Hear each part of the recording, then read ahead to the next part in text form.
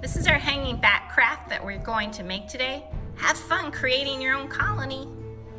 If you want to try something different and crazy in honor of Halloween, get some glow-in-the-dark paint and create this. Supplies needed to make your cute bat craft. Scissors, the template, feel free to cut it out whenever you like. Hot glue, liquid glue. Pipe cleaners for the feet. Any type of plastic spoon, it doesn't matter the color. We're using black today, but if you have white, never fear.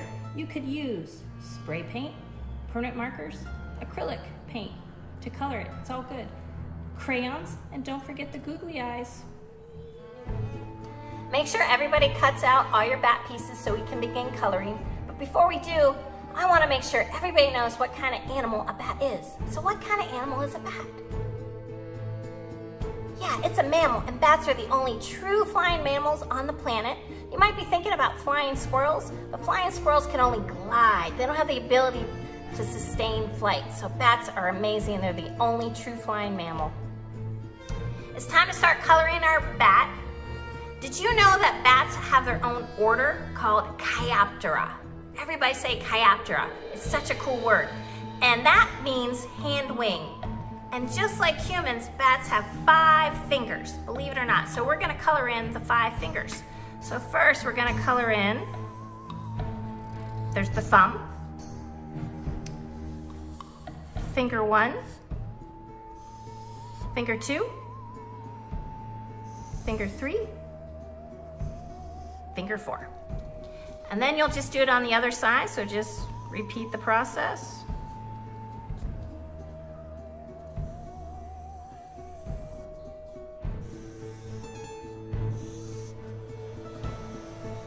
And if you want to have a folding bat, turn it over and color everything on the other side, but we're not gonna have a folding bat today.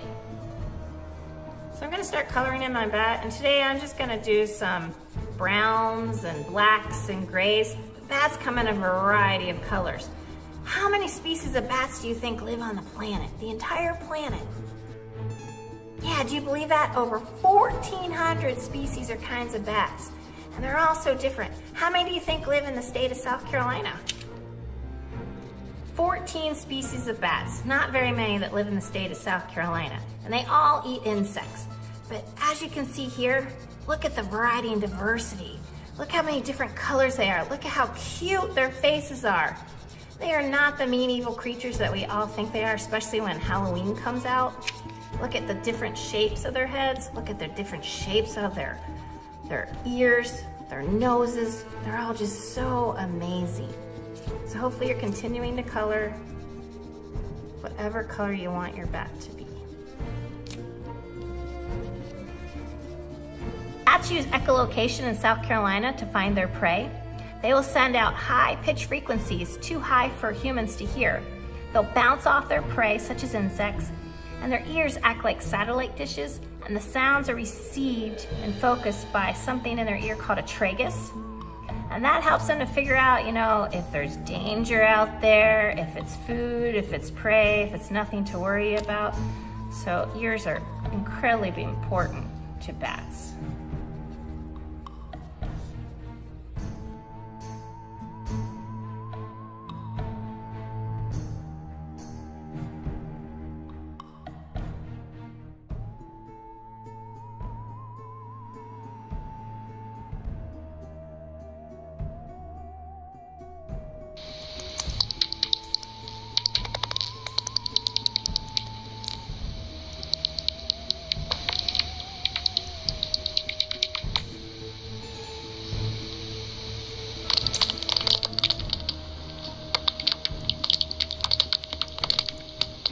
We're going to assemble the head now.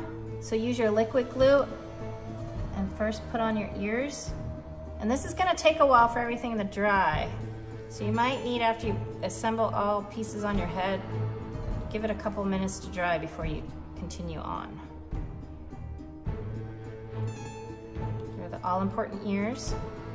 Put a little bit of glue on for the googly eyes. If you don't have googly eyes, you can just use a white piece of paper, cut out white dots. And that saying, blind as a bat, I don't really know where that came from because bats are not blind. They can see. But the googly eyes does make it really cute. And again, you have to have a cute craft. Now we're gonna put on the teeth, and we made our bat look like it has fangs. But please keep in mind, especially during this Halloween season, bats are not mean and evil. They're critically important to the environment. They do a lot of good for humans and the environment, but this does make our bat look cute. But again, let it dry a little bit before you move on.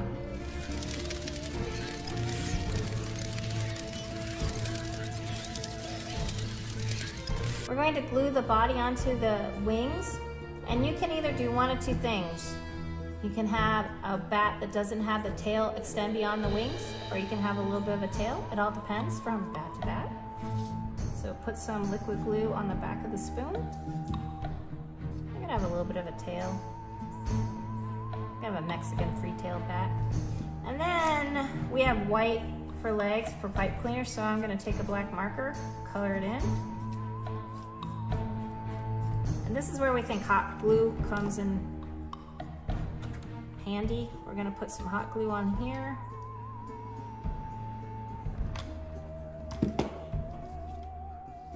And glue the legs on. And then hook them up for later so that you can have a free hanging bat.